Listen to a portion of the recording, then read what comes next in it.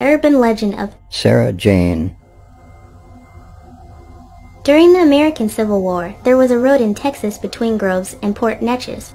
A woman named Sarah Jane lived on this road. Her husband was away fighting in the war as a Confederate soldier. When enemy soldiers were passing through the area, Sarah Jane feared that they would kill her and her baby. She went down to the river and placed her small infant in a wicker basket. Then Sarah hid the baby under the bridge to protect the child.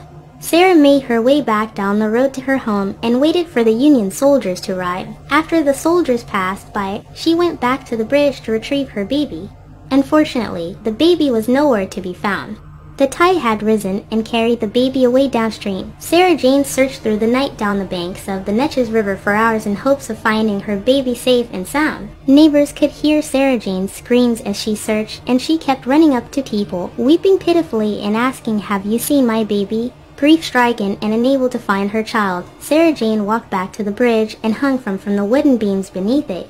When people found her body, they saw a message scratched into the wood under the bridge that read, "Where is my baby?" As the story goes, if you go out to Sarah Jane Road at night and stand by the water's edge, you can still hear Sarah Jane's baby crying off in the distance. Some people claim they've spotted a noose hanging beneath the bridge. Others say they've also seen Sarah Jane's ghost searching along the side of the river for the infant child she lost so many years ago. Locals say you can stand in the middle of the bridge on a dark night and call for the ghost of Sarah Jane to appear. You have to repeat 7 times, "I've got your baby, Sarah Jane."